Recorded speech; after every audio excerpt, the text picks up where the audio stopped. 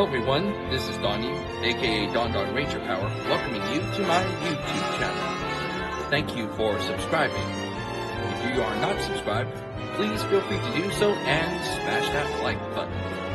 It's fun. Thanks again. Now, on with my video.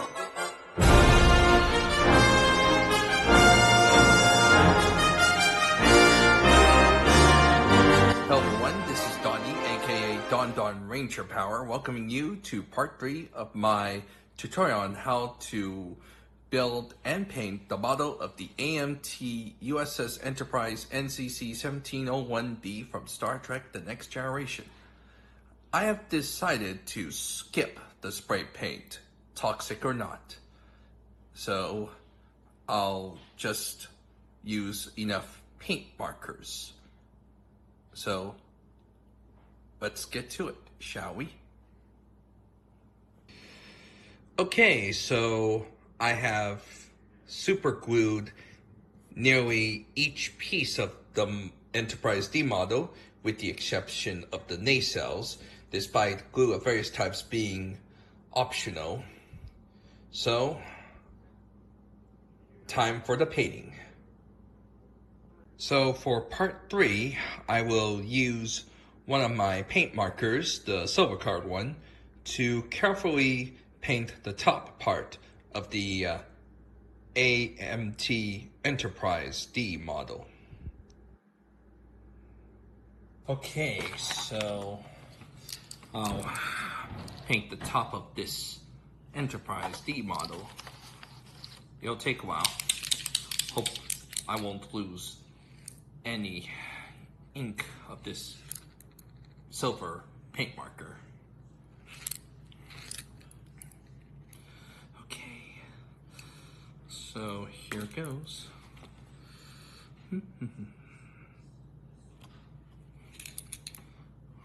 Little by little should do the trick. Not always an easy task though, but it's worth a shot. Anyway, I thought I would make that model look as similar as possible to the quote-unquote restored Enterprise D from the final season of Star Trek Picard. Yet, it's definitely worth a shot, worth a try.